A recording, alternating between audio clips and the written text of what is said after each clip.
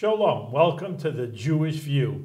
My name is Rabbi Nachman Simon with the Chabad House of Dalmar, together with my co-host Mark Cronin, just statewide news service, jbiztechphilly.com, and now, as you could see, columnist for the Jewish Press. Right, I have a column called Albany Beat, and it happens to be the latest column, happens to be in this issue. And I talk about how government relates to the Jewish community, or doesn't, as the case may be. But speaking of government, our guest with us today is a longtime friend, I won't say old, but longtime friend, Steve Acquario. He's the executive director, the head of the New York Association of Counties, NYSAC. So welcome to the Jewish View. Thank you for having me. Thank you, Rabbi. It's a pleasure to be here with both of you. You know, I think I knew you from the very start, from when you started your career. We're about 4 years difference in age, and I think I was already at the Capitol when you started looking around for a job.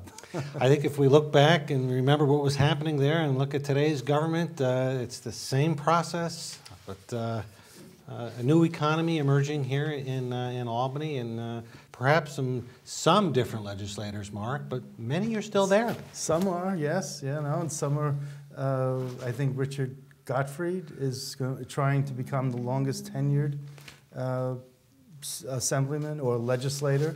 To try to outdo Markey, John Markey, who was the senator. Sure. But I went back on my archives, and I pulled out a program from 1988. Wow.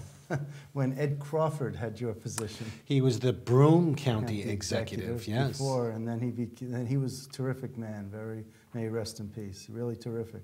But, you know, I look at the workshops, and I look at the issues that were going on back then, and it's the same, a lot of it's the same issues.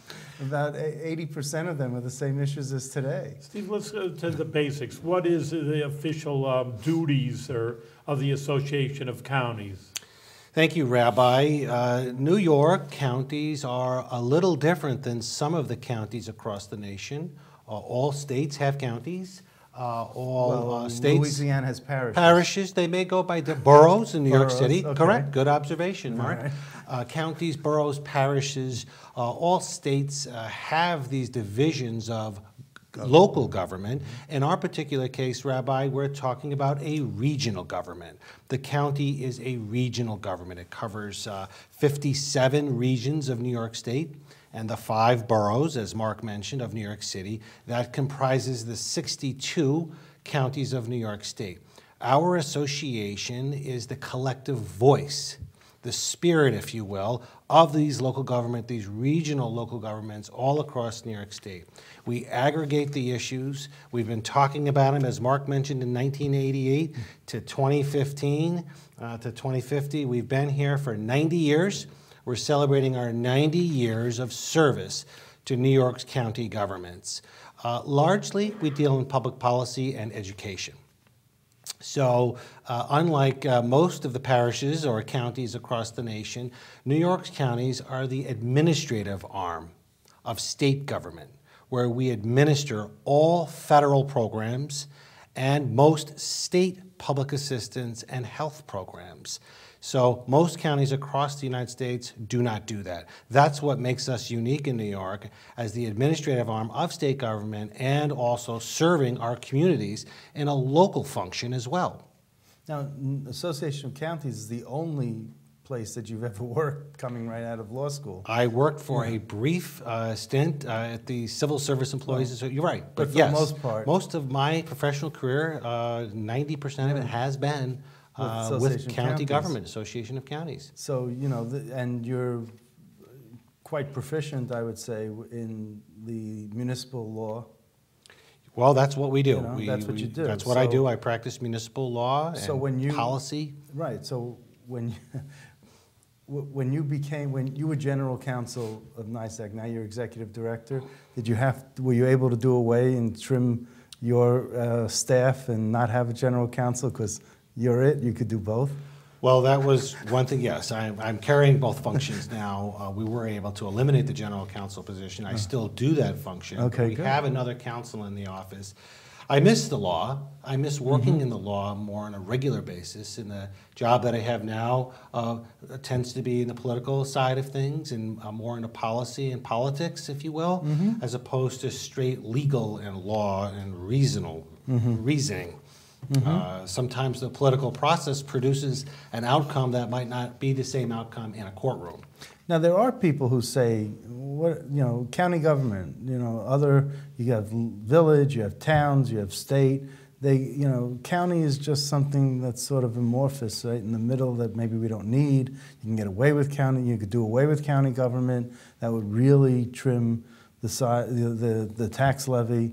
But when I looked at all the levels of what the counties do, I mean, it's not just the jails, it's not just social services, it's not just the health department.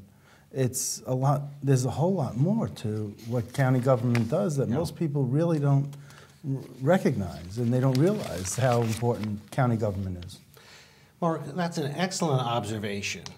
It's an often misunderstood unit of government, often appearing invisible to folks in New York, our regular citizenry living in New York State.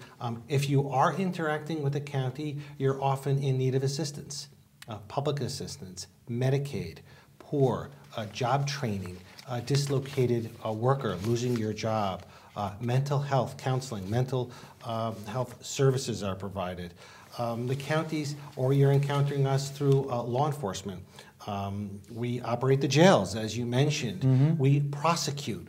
We also provide indigent defense. So if you need a lawyer, if you don't have any resources, one shall be provided for you.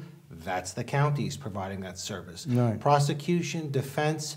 We also build all the courthouses in New York State for the state Supreme Court, the county court. What do you mean you build? We are responsible for the construction of the courthouse. The Association of Counties? The county, no, the counties government. themselves. County governments. County yeah. governments themselves. They bond that. We have to build these, costs quite a bit of money, and the judges will use these facilities to administer justice in New York State.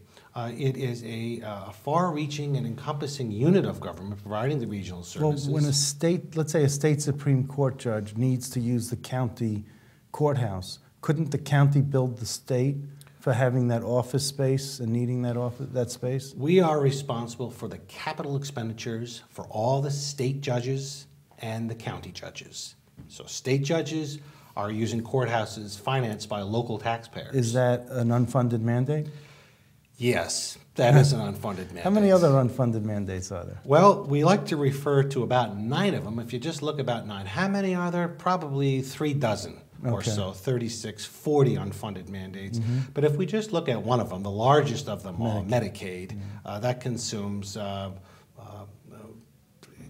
billion of the local tax levy going to pay for Albany's programs. And Mark, that's what's causing pressure in our communities right now. If you're in Jamestown, New York, or Buffalo, or Montauk on Long Island, or the North Country, or right here where we sit in the Capital District, county governments are struggling to serve their residents with community-based programs for our elderly, our veterans, community-based programs. There's a property tax cap in New York State right now, putting pressure on the local government's ability to generate revenue. Except we have to pay for states' programs and services first. Yeah, but Albany County's doing very well in terms of with the cap, and even though they had the problem with the nursing home. And now they got out of that problem with funding the nursing home, and they're able to keep well below the tax cap. Well, if we look in Albany County, they have done a wonderful job of addressing their nursing home and redesigning and bringing in some new programs and services up in the nursing home and be able to keep that home. Many counties were not able to do that and had to privatize that important governmental function. Yeah. We used to have 44 counties with county nursing facilities. That number has been cut in half. We are less than 20 right now, and that number will probably be cut in another half within a few short years as counties have to get rid of providing this important service for their community and their constituency because they simply can't afford to do it because of these state mandates. So there are about 9 of them that consume about 90% of the county's total property tax collections. When you say 9 of them, you mean the unfunded mandates? Unfunded state mandates. And it goes the other way, Mark. I've heard the other way that you have, for example, we know Albany County, but I'm sure it's in every county in New York State, is that there's police and fire departments in every little town, and if they would just maybe put into a county, the county sheriffs, or, put the police, and you need a dispatcher for every fire department for every little town, maybe that would save money. If maybe giving more power to the county, more government to the county, that would save the cities at least a little bit more money. Rabbi, that is an excellent point, and we have been seeing that. And one you probably like more than what I proposed about doing away with the counties. Well, talked about. So you probably like Rabbi's point a lot Well, better. I certainly support all levels of local government. They're all very important. But the Rabbi raises a very good point, an interesting point for our viewers, and that is regionalization. Where can we share services and save our taxpayers money? Emergency dispatch is an area that we are seeing the towns, cities, and villages, each with their own police forces, looking more towards the regional government, the counties, to help with dispatching emergency services. So technology is allowing us to do this. It's getting better and better, and we are moving in that direction of more shared services, especially in public safety. Do you ever... I mean, I know that when you first started, you had a full head of hair. And, I did. Now you have. You just decided to just take it all off. I did, yes. When you see that these programs have been going on, the same cry that you've had over year after year after year for decades, and it's this, I get tired of covering it. I've been covering the Association of Counties as a reporter for 30 plus years. I mean, I just get bored listening to the same old cries from these county executives, and then hearing the state leaders at your conference, they get up and they tell you pablum, they feed you pablum, they feed you what you want to hear. Oh yeah, we know what you want. Oh yeah, we're going to try to do that, And do you just eat it up, or do you not believe them anymore? Or, I mean, do you just knock your head against the wall and say, look, this is ridiculous already? I mean, just stop lying to us, or, just get it done. If you're going to get it done, just get it done already. I mean, Well, you raise a tough point to deal with. How do you get up in the morning and go to work? These county governments, these regional governments are important units of government. All levels of government in our country are important. If you look at it as a cake, a cake. You have the cake itself being the states, the state of New York. You have the frosting on top, being the federal government. It's all kosher, by the way. And kosher, of course. That's right. And the swirl in between, you would have to get that in. The swirl in between, or the marbling, is the local governments. Which unit of government is more important? Right. Well, you can't really say the federal government or the state government or local governments. Each unit of government provides an important function for the people of America. Local governments in New York State, the counties, ever since the 1950s, 1960s, when they shifted the cost of Medicaid onto the local tax roll, Governor Rockefeller, and then he shifted indigent defense, the lawyers for the poor, onto the counties. These two programs alone are almost $9 billion today on the local tax base. It has to change. We can't continue to go down year after year, removing the ability of Dan McCoy, the Albany County Executive, or the Albany County Legislature from providing for their citizens, doing things that the government closest to the people wants to do but can't do because their entire collection of revenue will go towards state federal programs. Something has to give at some point in time. We can't stop bringing this to the attention of state leaders. That's what we do. We're elected at the local level. These county officials are elected to serve their constituency, uphold the Constitution of the state of New York and the laws of the state of New York, so they have to follow these laws. But we have to bring the concerns, the regional government concerns, to the state and ask them to act. Now, to his credit, Governor Cuomo has taken some steps to address this issue. Well, he likes you because he put you in his State of the State video. Or state budget video, one of the two. That was very kind of him. He did single me out. He did. He put your face up there with a cutout. Yes. He did. He does have a sense of humor, that's for sure. But of all the lobbyists, of all the advocates, I mean, he picked on you. He did. He singled me out. His father used to pick on me. So did he? I Yeah, so have that. we've got Yes. something more in common That's there, right. Mark. But I think that we have to give credit to this New York governor who's taking some steps to address these issues that we've raised. We've been complaining about Medicaid costs at the local level. Right. He did something about it. We were complaining about lots of things. He's doing things about it. But the point to the governor is you can't just do one thing and move on. You have to continue to address these regional needs of the communities. It's a mosaic. It's a mosaic.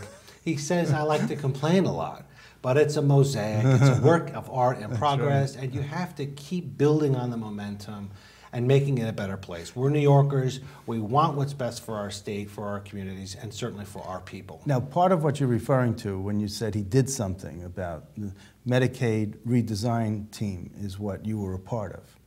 And, Yes. And that's what you're referring to when you said he did something about Medicaid. Our costs at the local level were growing by 10% How plus. much of an impact did you have on that team, Medicaid Redesign Team, that was probably, what, 25, 30 people? And how much of an impact did you have when you spoke up and you saw what the final outcome was? Well, final report? I was the only representative of the taxpayer No. on that Panel. that panel, that multi-billion-dollar panel. And I continue to serve in a Medicaid redesign capacity for the state to help bring the message of the government that's administering the program. Unlike other states, New York's counties are administering this Medicaid program, this federal program, through our social services departments. We bring that regional perspective, so I feel I brought a lot of color to that discussion. To that Medicaid redesign team, the viewpoint of the taxpayer, the local tax base who's paying for it, these changes that they were proposing and making. How did we feel about that from the regional level? And I think it was a largely successful effort. It led to billions of dollars being taken off of the local tax roll and having the state assume that and bring about efficiencies. We're reasonable local government officials. We don't advocate for just shifting costs back to the state. But if the state is managing this program and they can change the laws and policies to save money, it's a win-win. It's a win for the patient, a win for the taxpayer, and a win for local governments. All right. How powerful is it for you when you have a state official who becomes a county executive, like Marcus Molinaro? And does he whisper dirty little secrets in your ear about, oh, this is what they're saying about you behind closed doors in the conference, even though he was in the Assembly Republican Conference, which is the minority of the minority. But I just, thought that, maybe there were other former state legislators who became county executives, and they could tell you, hey, this is the better way to approach it. If you only did it this way, and then you're getting it, the reverse, coming back at you. Pat Halpin, I think, was another example, maybe. Well, wasn't he? I don't think Pat Halpin was. He wasn't a I don't think he no? was in the state legislature. Okay. Mark Molinaro is the only serving state legislator who became a county executive presently. Right. He does bring that perspective to the discussion. So what does he tell you? Well, he tells us that you have to resonate with the Assembly caucus. If we look at where the Assembly caucus in the state government is from, they're from New York City. Why does New York City care about Albany? Why does New York City care about Syracuse, Buffalo, Rochester? So we have to try to resonate with the New York City legislators in the Assembly, the People's House, and also in the Senate, which is represented presently of an upstate point of view, to sort of change that view over there. You have to balance both houses between the Senate, more representative of upstate needs, and the Assembly, more representative of New York City's needs. But in your makeup of your association, you have the city of New York as one entity. Yes, and we do. You don't have each borough.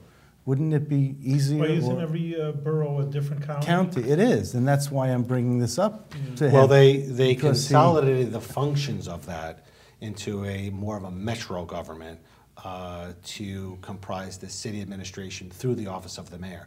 But the borough presidents themselves are always welcome to participate through the process. But their powers have been changed through the city charter and delegated to the mayor. Yeah, they're basically cheerleaders for their individual Well, I wouldn't counties. call them cheerleaders.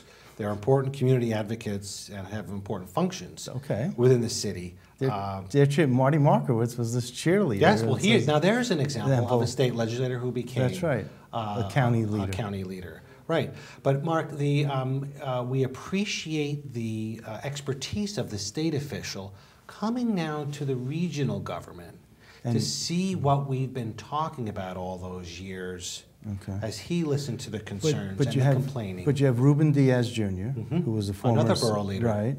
And you have Melinda Katz as Queens. She was an assemblywoman. Yes. You know, so you have, but Downstate, you don't consider them in your mindset in the association New York City individual, the individual leads. In other words, I just see Sheriff Solomon is the lobbyist for in Medicaid the city, policy or in the implementation of public assistance programs, food stamps, or preschool special education, the mandated programs that the association spends most of their time on in these public policy areas, we would coordinate and work through the mayor's office and those departments in city government, and not the borough leaders themselves. But why don't you go to the borough leaders to go to the mayor and talk? We have. You have. Okay. We have so met with them. Did you say to the Brooklyn Borough President Eric Adams, who's a former state senator, did you say There's to him? another one. That's right. Did you say to him, "Show me the money, and let's get When he was a state senator, I believe he was a senator, wasn't he? He was a state senator. Yeah, state senator, I did. But when he has become a regional borough president, I've not done a good enough job of going down there and spending some time with the 5 borough presidents. I've communicated with 3 of them, but I need to do a better job of spending more time in those boroughs. You're absolutely right. Bring the message. And you have a county. They have the same function in New York City as they do in Albany County. The mayor is largely a county executive. Same function as Albany County Dan McCoy would have. Mayor de Blasio serves in that same capacity. And Audrey Pfeffer, a former assemblywoman from Queens, is the Queens County clerk now. So here you have another a county official who's formerly from the state legislature, from the majority side. So maybe they could tell, and former Helen Marshall used to be an assemblywoman. She was the former Queensborough president. I mean, you could bring these people to your conference, and you could have them tell the association what's going on behind the scenes, the little dirty secrets that are going on, to spill the beans, to say, hey, look, this, they're saying you don't matter, or they're saying the Conference of Mayors matter, or the Association of Towns matter more, or something. I know that every level of government is important, but at least you can get that inside feedback. You raise an excellent point, and I think that we need to continue to build a bridge between New York City and upstate New York. It is one state. The needs are a little different geographically, regional, but the programs are the same. And if we could tap into the expertise and political sense you might be more successful. Yes, that these officials have down there, we could be more successful. successful. Glad I could help. And thank you very much. It's been worthwhile just to get these tips. No, it's an excellent observation, and you have an excellent memory of the state legislators who have moved into different positions. Don't get me started. I have more lists than you can imagine. But I would hope that some of these here. This is a pamphlet you can have from 1980s. Maybe you can look at that. It's yellowing already. And maybe that might help you in terms of your advocacy and figuring out, why are we promoting more effective local government? Well, that could be your mantra now too. Absolutely. And but you got to change things up, I guess, every so often. But you do. You really don't need to create new. You just got to change the date. You don't really need to create new. But we have had material. Many success points, success stories in all those categories of preschool special education or judiciary or infrastructure funding. The state has responded. The state does respect the local governments, and I believe this governor understands the role that these local governments have in his state, in our state. We all have an important function, and that is to serve the people of New York. Where do you think that comes from with this governor? Do you think he was at the, at the hip of his father when his father was in the beginning of his father's administration? Do you think he learned something back in 81, 82, 83, whatever, I don't know where his philosophy comes. I do think he's a scholar of government, like his father was. He perhaps learned the philosophy of government through his father and understanding of the role of government. He has evolved into his own man, into his own way of thinking. I wish he would change his thinking a little bit about local government and its role. He believes there's too much local government in New York State. But I also think that he has tremendous respect for the role of the county governments, what they do for the state, his administration, how he's helping the people of New York, its role in the economy. He realizes that counties have a tremendous role in attracting jobs and businesses and helping move the economy of the state. Well, when you talk about too much local government, are you of the opinion that there could never be too much local government? Well, that's a tough question. Of course, It's I've up been doing to that the- all half hour. Yeah, no. Yes. You're challenging some very good questions to me. I think it's up to the people. I think it's up to the people to decide that. If the people want to change their government, they should petition the government to do that. Okay. And that is by referendum. If you want to dissolve a village or consolidate a village with a town or create a village. That's the beauty of democracy in New York State. Now, we don't have initiative and referendum like California does. And I think that's a sensible thing for our state. I don't necessarily think that initiative and referendum is the right way to go in New York State. And I think our founding fathers and mothers, as they've evolved our Constitution over time, have concluded that as well. Now, we do have a constitutional convention question, Yes. Mark and Rabbi, that will come before the voters in a few short years. Shall the state have a constitutional I convention? think they should.